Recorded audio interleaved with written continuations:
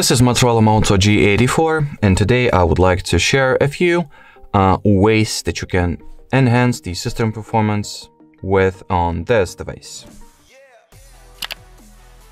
So to start, I recommend that you firstly clear all RAM cache by opening the list of recent or background running apps like so, and then tap at the clear all button. Then you can also perform the storage cleanup by going into settings, storage, free up space. Then tap at the clean button over here and clear all temporary app files, junk files, and so on.